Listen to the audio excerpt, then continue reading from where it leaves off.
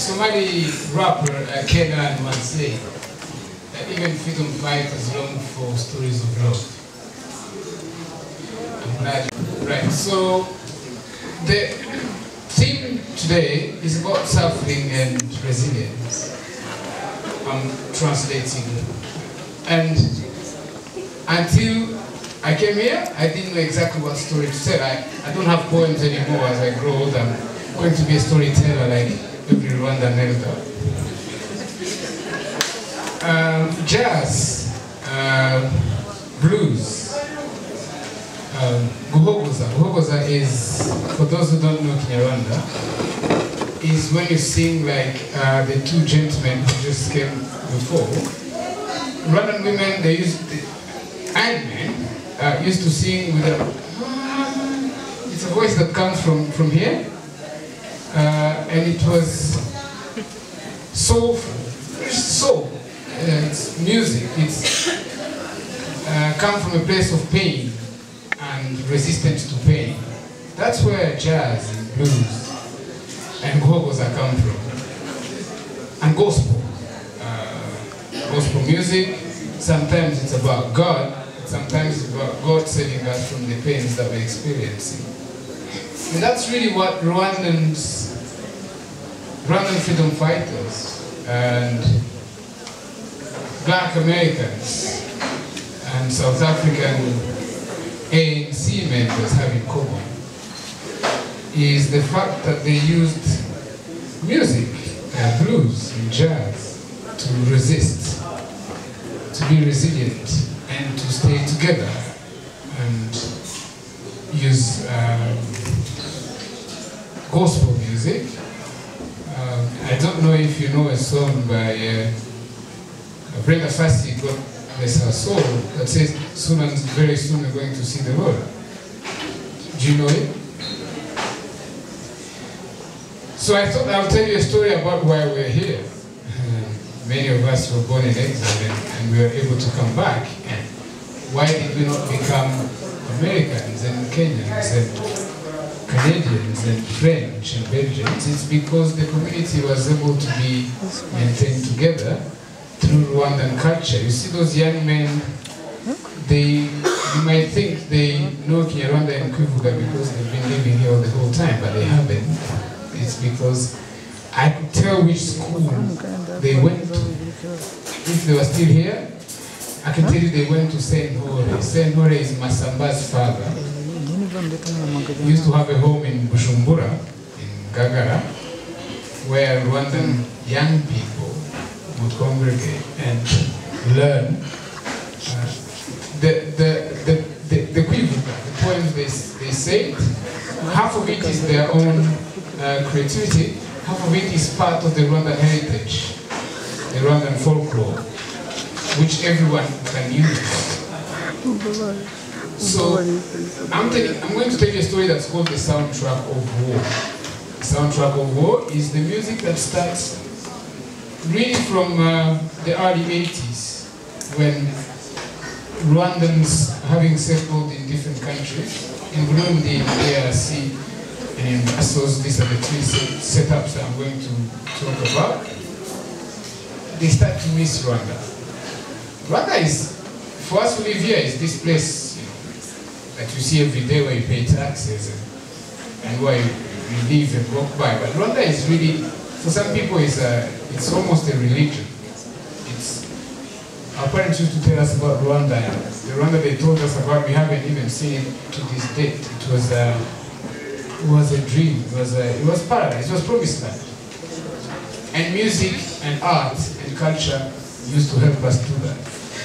So, like Black Americans resisting segregation, like South Africans, members of the ANC, resisting apartheid, the Rwandan diaspora in exile used to sing songs of grief and speak about the Rwanda, how they miss it and how they would like to see it someday. My brother from Somalia can relate, because Somalis as well have these poems about how they long for the peaceful Somalia, and when all the Somalis countries, Djibouti, Somalia, Somaliland, Puntland, people in Ethiopia and in Kenya, when they will all come together, in their flags they have 5 stars, which represent the 5 Somalis that are lost. And they have all this in their poetry. And so I want to tell you a story of how Rwandans would rally together. One particular song comes to mind. It's called Rwanda by Kaireva. I don't know if you know this song. Unfortunately, I can't sing, but I can introduce it and people will pick it up. It goes,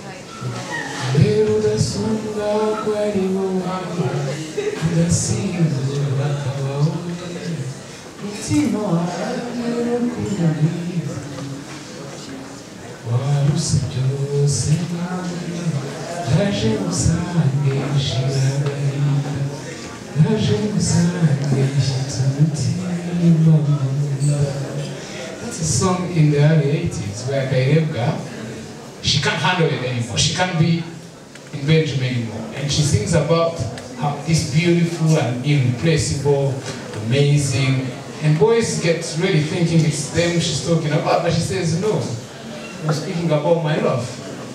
And her love is Rwanda, right? And there's even a verse where she says,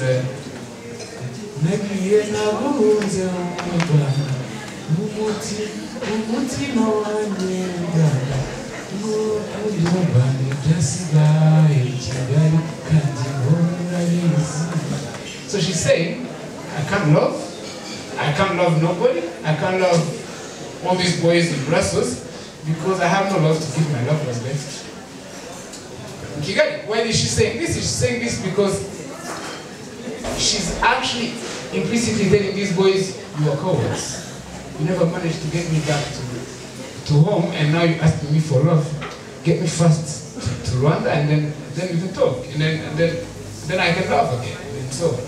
But then throughout that's the early 80s, and then in 96, Rwandans start organizing in exile, and then in the 90s, they create the RPF.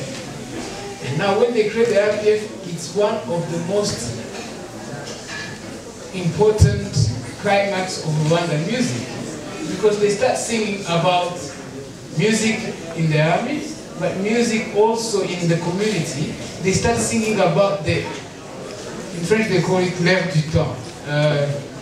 They say, guess, they sense things, and they have premonitions, and they sense what's to happen. And sometimes they sing about success. You all know, do you know this song? So there's that song. That's a song when it's the 1st of October, and that's when the RPF attacks. And then there's a song. And then at some point they win a battle, there's a song about it. Then they lose a battle, there's a song about it. Then they need money because they have to buy weapons and bullets. They have they're encouraging the community to be generous and put in money to fundraise.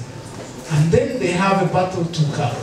So they prepare young people, they prepare people in Rwanda, they prepare people in the diaspora that it's about to become decisive. We have this battle that we have to win. And then you have Intsinzi. Where is it? Intsinzi, Rwanda, Intsinzi, Intsinzi,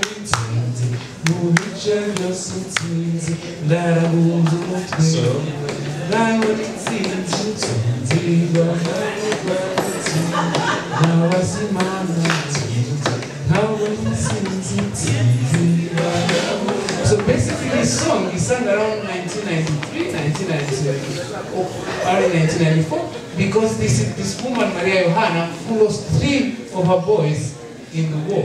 Every time one died, she sent the next, and then the next died, and then she sent the next, because Rwanda was much bigger than her own children. So guys, I kind of have to cut you off. Yesterday is a lecturer. He can be here for 3 hours. He's very passionate. So I want you to do too.